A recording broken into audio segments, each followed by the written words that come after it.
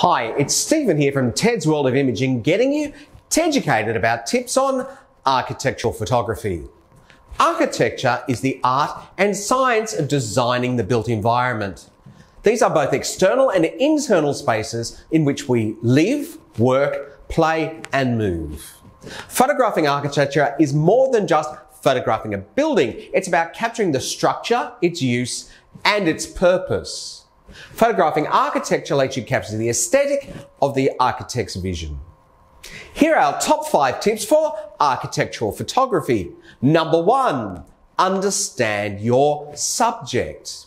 Architects design their structures in a very deliberate way, playing with light, space, colour and movement. By understanding what the architect built into their structure, you have a shortcut into the best bits and therefore the best photographs. Architects always leave you with a little conversation for you to find, enjoy and to capture.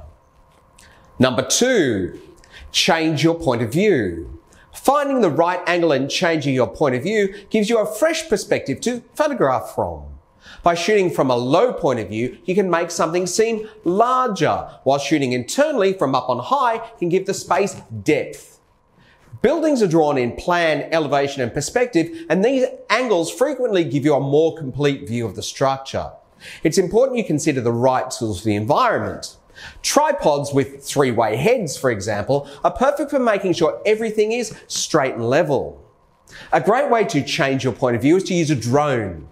Drones can give you angles not possible from any other means. From plan view or a photograph of the complete site, or even flying through the building, drones are a great tool to make your architectural photography something special.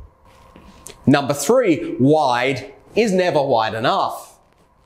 Wide lenses are great for shooting architecture as they let you capture large sections of the building. They also distort the perspective, making a space feel larger. Avoid pointing your camera up as will result in converging verticals, which can be challenging to correct in post-production. Look for a wide lens that has a minimal barrel distortion and is rectilinear. That is, the edges keep the verticals. For full frame, 16 to 35mm is a great place to start, with wide lenses such as 14mm and 12mm offering a wider view. For APS-C cameras, a focal length of 10 to 20mm is great. Tilt-shift lenses do a great job of ensuring the vertical lines in your image don't converge. They also help you play with focus, depth and angle. Number 4, chase the light. The time of day can have a significant impact on your architectural photographs. Architects deliberately choose times of day when buildings look their best. Walk around the building at different times and be sure to see where the morning and afternoon light fall on the building, with particular times flooding stairwells, skylights and windows with light.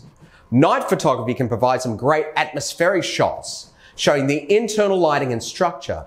Use tools such as circular polarizers and ND filters to maximize the light you find. Number 5, include people for scale. Make sure you include people or common objects in your architectural photographs as they provide a scale by which you can perceive the dimensions of the building.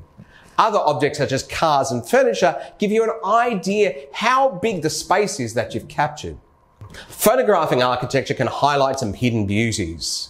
You can change a staircase into an image of tonal structure and beautiful directional lines based on how you shoot it, letting you show the architect's handiwork at its best. Enjoy the different times of day so you too can show what you discover. Want to know more? Head to teds.com.au/blog or keep updated by subscribing to Teds on YouTube or following Teds on Instagram at Teds_cameras for all the latest Teducation. You can also join Club Ted to stay updated on the latest news and content, as well as be eligible for all Club Ted only offers. See you soon.